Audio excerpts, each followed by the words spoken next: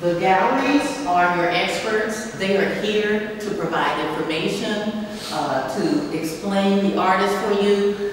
Always when you walk into a gallery, you're going to have those sheets you see on the desk. That's for you to take and read, and it gives you a lot of insight into that artist, what they're about, what their work is. They typically will have that list there of the pieces as well. For those who are buying or clients who have worked with them a long time, they will give you a list with the prices as well. Oftentimes, especially with this gallery, by the time the shows are open, many of the works are sold. So what happens is you build a relationship with the gallery, and then you become one of the people that they give those previews to, and then you get first pick on items. So that's why I have a really great relationship with Jack Shainman, primarily because I focus on artists of the African diaspora, and they have some of the best artists of that category in the country. So, and I've just known them for so long, and we just developed a really great relationship. But I was really happy that they were able to open a second gallery, because it was impossible to really show all the great artists they had within a year to 16-month cycle. You know, so this way now they have double spaces and they can show more of the artists at the same time. He could have been working on this a year before that happened, because this is just him speaking from his insides. And as you and I, as most of us know, because we're Black, these issues are not just now, but because of the Black Lives Matters, people want to contextualize him just in this time. But he's talking about from the civil rights movement, which is when he started working, to now. And think about the fact that he went to Yale, and at the time he went to Yale, I'm sure he had to be one of the only Black students there, and their focus was going to be always on European culture, so that's what he is steeped in his education.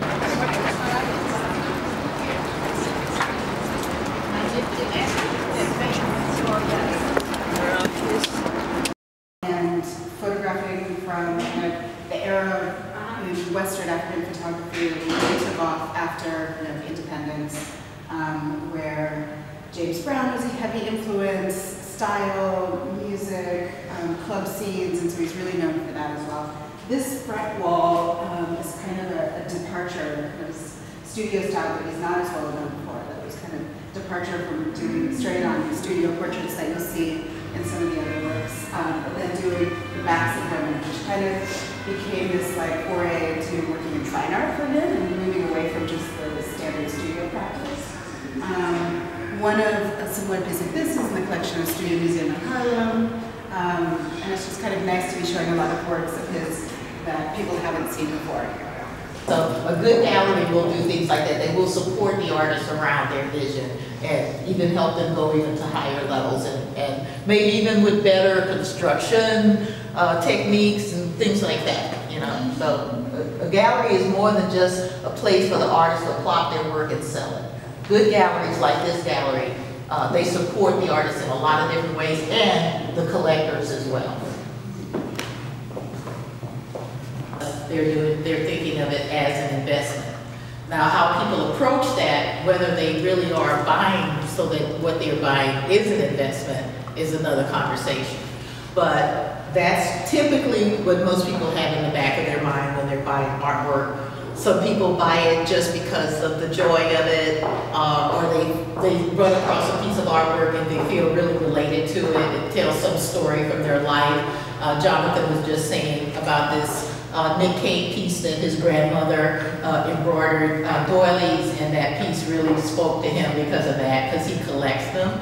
So that would be a situation like that. Some people want to support a specific artist or a group of artists. For a long time, for instance, African American artists who did non-figurative work didn't have as much, get as much attention in the market. I think that at one stage in my life, I thought the only famous Black artists were Romare Bearden and Jacob Lawrence, because they got all of the attention.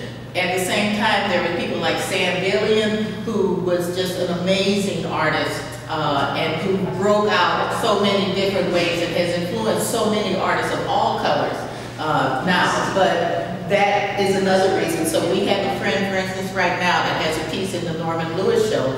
He supported all of these black artists who worked with abstract as their work, and now they are huge, and his works that he played probably 4 or 5 figures for are now 6, 7, and 8 figure pieces. So, but he didn't do it for the money, he did it because he loved the work and he wanted to support those artists. Some people want to support a specific institution. There are different larger scale institutions that will be selling art or that have art auctions. Some people do it just for social prestige, and it definitely does that. You see that especially in new economies. People in China, where the economy took off, all of a sudden they are the biggest market. And you know that because the art fairs have moved and opened up fairs in those countries. And there's one happening right now, as a matter of fact, that they have like 200 pieces in their collections, that they are really, for that prestige now, they have world famous, their names are world famous because of the fact that they're collecting art. Some people are doing it for legacy, meaning that it is for their family, that they want to leave these artworks to, and build the collections and grow it. And then I have people who will buy art on, when they're in Jamaica or whatever, from a little tourist shop, and they'll show it to me, and like, they told me it's going to go up in value, and I research the artist, and that artist doesn't really have a career, but it doesn't matter. Every time they look at it, they're back at the beach, and they're back in that time, and that's a perfectly valid reason to have art. And of course, those works are typically going to be much more affordable. And then, of course, as we all do with shoes and everything else, there's the impulse. You just happen to be out with your friend one day, walking around, and wow, there's something that you just buy it because it just felt good to you. You liked it.